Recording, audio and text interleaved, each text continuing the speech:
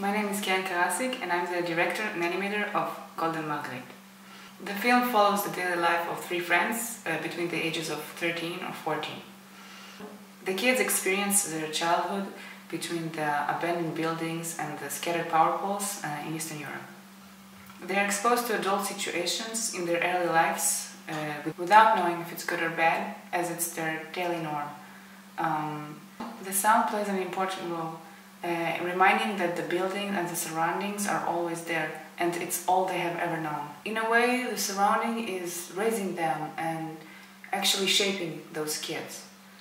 The technique I used was oiled pastels on paper. I sketched the characters and the background separately, then scanned it to Photoshop and edited it all together, plus putting it on a timeline. I really enjoyed working that way and it was really freeing and expressing to me. And I find it really interesting to research daily lives in different places and different environments that are usually not seen and neglected or abandoned.